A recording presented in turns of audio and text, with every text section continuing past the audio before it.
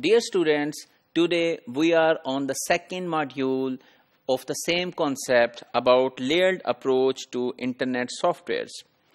So in the last module, here we ended up that we have 4 hierarchies or layers in computer science or computer system to when different softwares over the network communicate with each other. And first one was application, then transport, network and link layer. So basically these layers are present on both sides of the communication network. So for example, if a server at Lahore wants to send some packet to a server or computer at Switzerland, so the sending will be done from top to bottom. Like first the application layer will prepare basically data, and then it will hand it over to the transport layer, which will further give this packet to the network and link layer, and at the receiving end the packets or data will be received by link layer, and it will give it back to network and then transport and then application layer.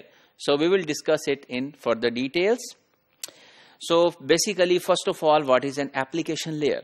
Application layers are software like clients and servers. So whatever the softwares are installed on as an application on both computers are studied at application layer. And those are not only the applications, those could be some utility packages like FTP, remote login. So all of such softwares are also studied at application layer. And then this application layer uses transport layer as you used shipping company to transport your data further to the network layer. And correct addressing using the name servers is also the responsibility of application layer. And then is the transport layer. So transport layer receives messages from application layer. Check whether the messages are properly formatted and accurate, and transmission over the internet. It divides the main basically work of the transport layer is to divide long messages into small data, which is sometimes called packets.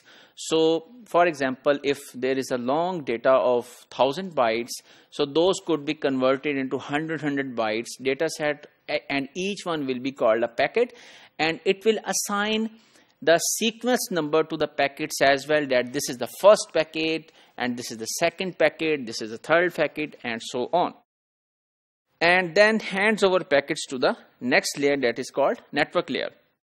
So the network layer decides the direction to which the packet should move, and network layer work very closely with the link layer. Link layer transfer packets from one computer or one software to another computer.